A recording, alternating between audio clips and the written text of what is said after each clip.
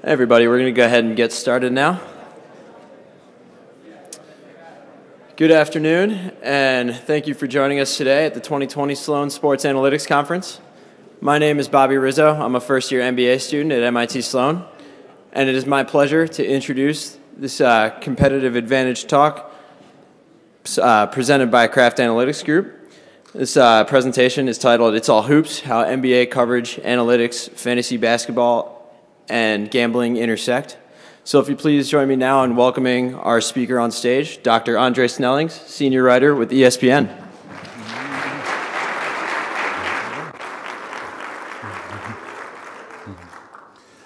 Good afternoon, everybody. So again, my talk, It's All Hoops: How NBA Coverage, Analytics, Fantasy Basketball, and Gambling Intersect. So, as a senior writer at ESPN, I contribute to several different verticals across the platform. I write fantasy basketball articles, sports gambling articles like what's on the left, daily fantasy on the right. I write on the NBA vertical, bottom left, and I write NBA analytics articles as well.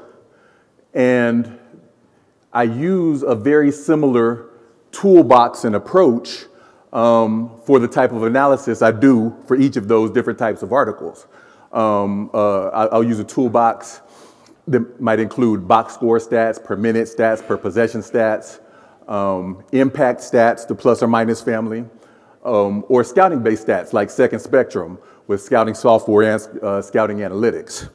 And the point of this talk is that that analytics approach is useful across any of those other five, in part because all of those other five are just hoops.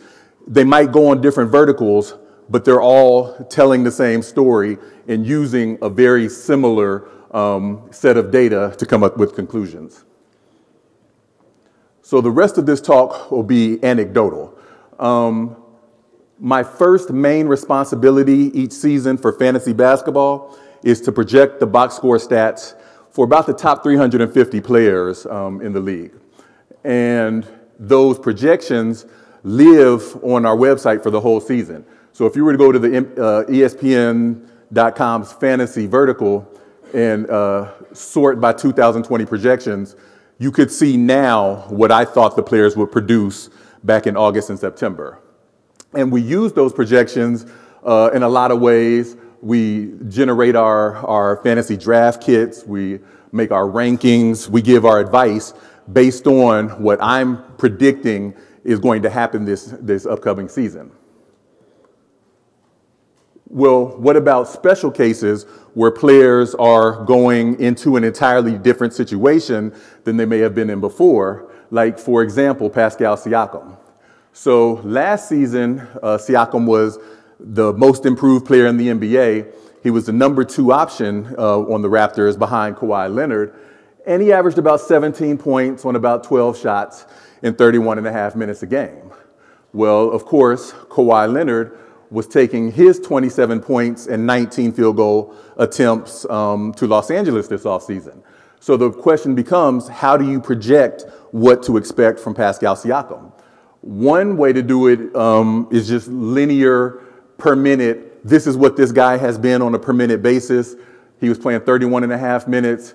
You project them up to, say, 34.5 minutes, and those 17 points go up to about 18.6 points.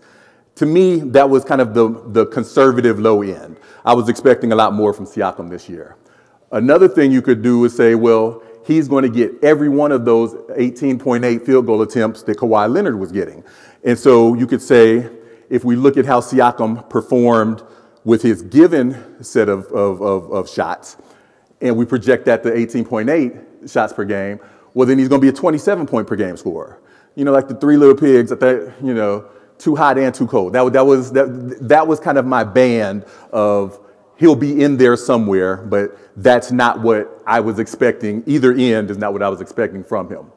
So I started looking into things like the scouting analysis on Second Spectrum, and that chart, which is pretty small, it just indicated that last year in ISO situations, Kawhi Leonard and Siakam were producing almost the same points per chance in those situations.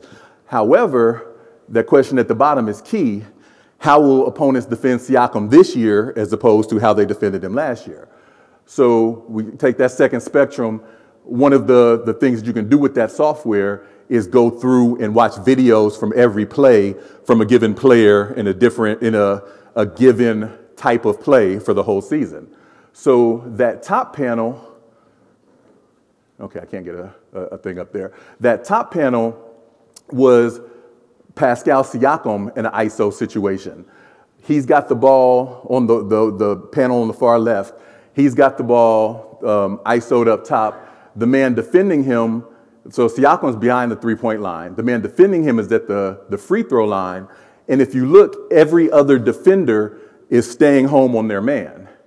And so as though the panels play out, that gives Siakam the ability to just get a running start, run past the man at the free throw line and get a layup. And so those were the types of looks he was seeing last year as a second option. Well, you go to the bottom, and this is what Kawhi Leonard was seeing. So he's got the ball at the three-point line. All 5 defenders are looking at him. In the second panel, by the time he drives to the rim, he's got 3 men surrounding him, triple teaming him.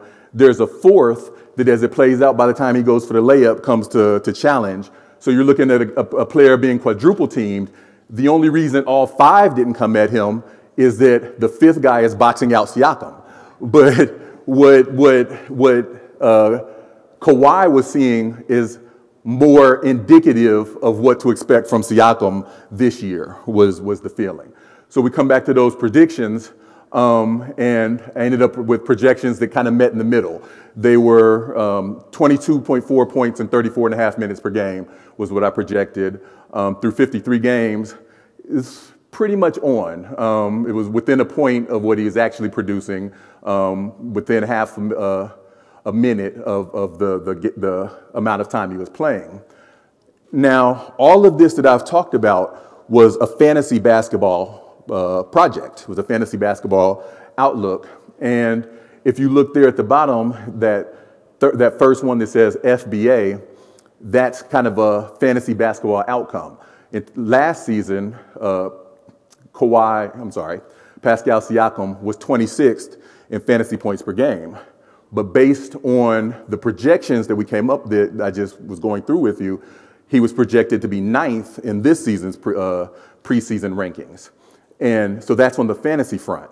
If I take more of a general NBA articles approach, I would note that there was a lot of analogs between the real plus minus player evaluator last season and this season and what I projected from the fantasy.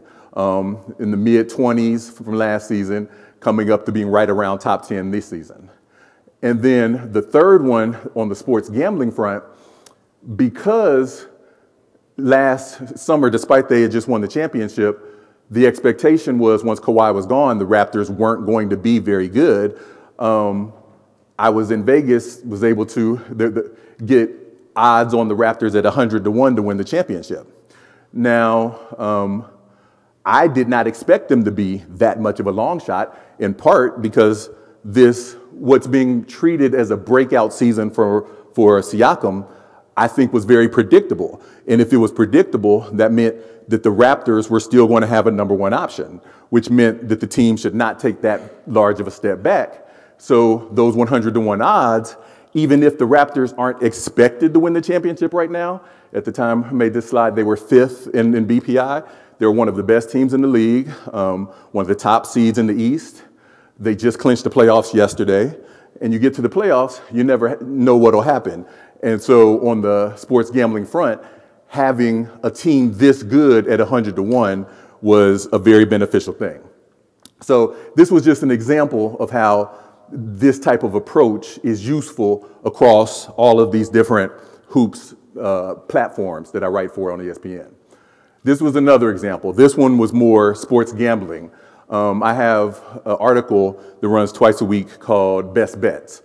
And on this particular day, the Timberwolves were favored by 6 points over the Hawks. Now, at the time, I think the Hawks had the worst record, if not in the NBA, then the worst record in the East for sure. But if I looked at recent history, the Timberwolves were in the midst of this terrible losing streak. They'd lost 12 in a row as a team. They'd lost 16 straight that Karl Anthony Towns had played in.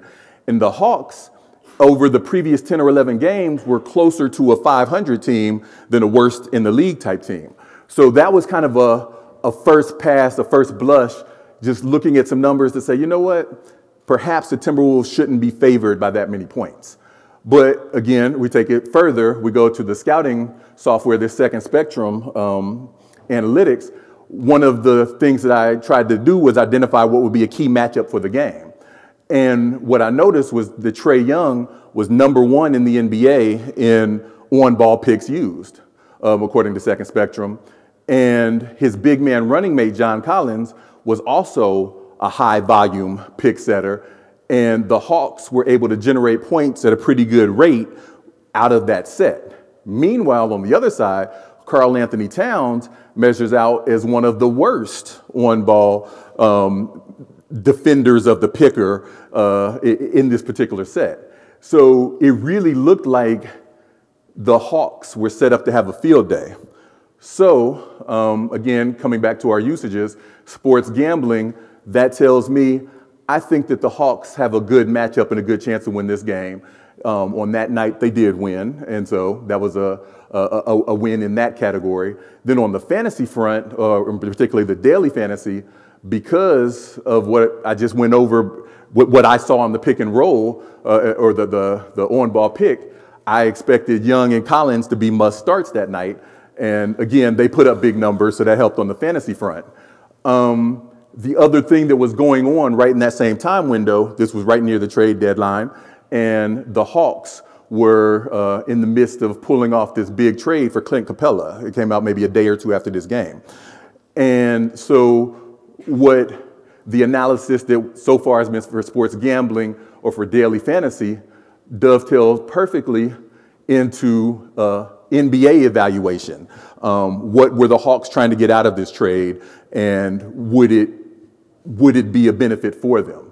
And so as we look at where they were before, the top center on the Hawks roster was 38th among centers in real plus minus before the trade.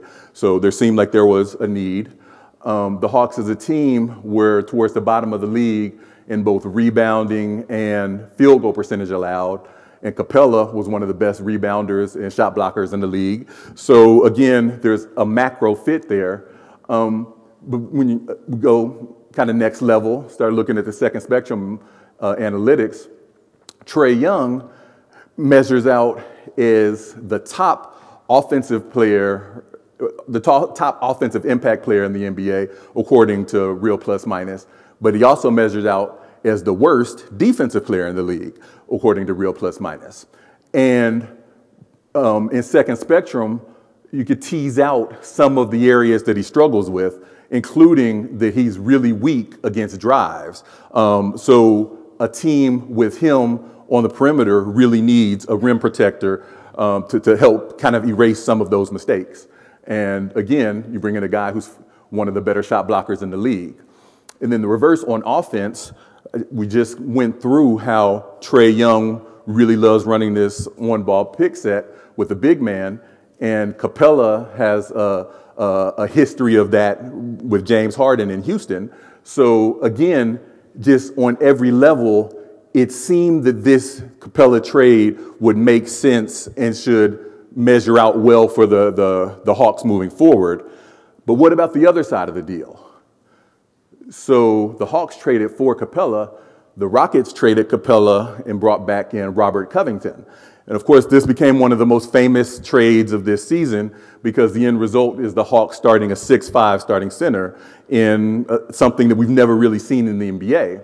But even at the time, just taking a step back and looking at the numbers, there were a lot of reasons to expect good things for the Rockets from this type of move. One, Covington consistently measures out better than Capella. in the defensive real plus minus stats on a yearly basis. Covington measures out as one of the best in the league. But also, just on a specific case basis, last season, we started seeing times when Capella's limitations as a big man defender were really showing up in Rockets games. So in the Western Conference semifinals, their matchup against the Warriors, we saw Capella, who had those dominant regular season stats, 17 points, 13 boards, almost 2 blocks. In the conference semis, those numbers really fell through the floor, including minutes played, because since he had trouble matching up, the team wasn't able to keep him on the court. And so, again, coming back in the second spectrum, looking at the individual plays, the top panel shows Capella when he ended up ISO'd on Klay Thompson. And Klay Thompson is thought of as a shooter that hardly ever dribbles. But if you put Clint Capella on him, the second panel is Thompson taking it directly to the rim. And the third panel is him making a layup because Capella is not set up to be able to stop him from getting where he wants with the ball. The lower panel was in some ways a little more damaging, I guess. Out at the 3-point at elbow is Andre Iguodala, who's Capella's man, but Capella's under the rim. And so Iguodala's not the best shooter, but you give anybody 20 feet, and as the panel played out, you know, he knocked down the 3. And so not only was, on a macro sense, Covington probably a better defender than Capella, but this particular limitation of Capella's would not be an issue for Covington. But of course I'm burying the lead, because the reason that the Rockets were doing this trade was to free Russell Westbrook. Westbrook, who is not a 3-point shooter, could not necessarily be out there and maximized with a guy like Clint Capella, who also wasn't a 3-point shooter. But you bring in a high-volume 3-point shooter like Covington and put him out there with the rest of the Rockets, and now Westbrook is playing 5 out. And looking at the numbers, my expectation would be Westbrook is going to the rim at will, he's scoring at will, his efficiency should get better. And over the last few weeks, that's what we've seen play out. Bringing it back to, okay, so we've done a lot of NBA type of analysis. On the fantasy basketball front, because I looked at those numbers, the first thing that after the trade, the first thing I did was bang the drum that on your fantasy basketball team, if you had an option, you really wanted to trade for Russell Westbrook because he was about to do some really nasty things for the rest of the season. And again, you know, we started to see that play out. So I'll end off with just kind of a few success stories. So a couple years ago when Kawhi was still in San Antonio, all of the questions was, where is Kawhi going next? And so when I looked around the league, I looked at the Raptors and I said, this is a team that has everything but what Kawhi can give them. And so when we made articles for the NBA Vertical about where would we like to see Kawhi go, all of my trades were Kawhi to the Raptors in a package built around DeMar DeRozan. And it just made too much sense to me. So during that time window, like these articles were running in April, May, June. Well, again, in July at the Summer League, the deal hadn't happened yet. The Raptors were 60-1 to win the championship. So on the sports gambling front, those were wonderful odds. Then the trade happens. Now it's really wonderful odds. The trade happens. We go to the article on the right. It was me arguing that if Kawhi's healthy through the whole season, that the Raptors are now championship contenders. And then at the bottom, it played all the way out through the season. I was one of 2 ESPN writers that predicted that the Raptors would beat the Warriors in those finals. And it was all part of this same kind of package with the same type of analytics approach that I was describing before. Another one, the Greek Freak. During the 2017-18 season, I looked at Giannis's production and impact profile, if you will. And it looked very similar to me to what I saw from LeBron James during the 2007-2008 season, all the way down to they were the same age. It was just exactly 10 years apart. And so based on that, I started writing articles and comparisons talking about how Giannis was ready to take over the world, that he was about to dominate the East the same way that LeBron did, that so LeBron's first MVP, you know, he won in 2009 and 2010. So the prediction was that Giannis was about to embark on a similar kind of MVP pathway, and that the Bucks were going to be top of the league record-wise the same way that the Cavs have been. And so that's another one that we've kind of seen pan out. And I literally took a screenshot just so you could see the dates that it really was early 2018 when I was talking about this. And then finally, James Harden. I've been at this approach a long time. So on the far left is an article written back in early 2012 when he was still coming off the bench for the Thunder, arguing that based on the analytics, he was a superstar then that was just waiting for a superstar opportunity. And so then, of course, he goes to the Rockets. He proves that he's a superstar. The middle panel was when Mike D'Antoni came in. And I looked at what lead guards had done numerically under Mike D'Antoni's systems. And so in the middle, I make the argument he goes from a superstar to an MVP. And then on the far right, the key line, if I could highlight it, shows up towards the bottom.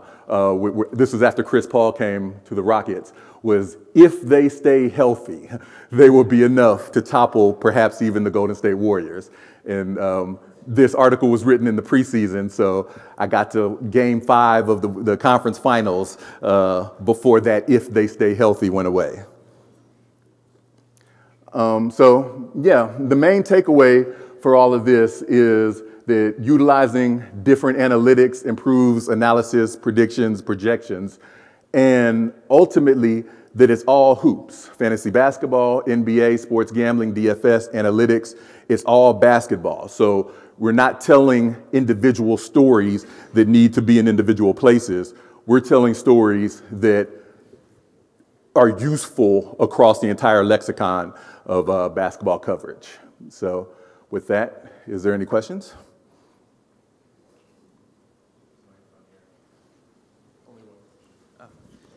So thank you so much. This is awesome. Hey, sorry.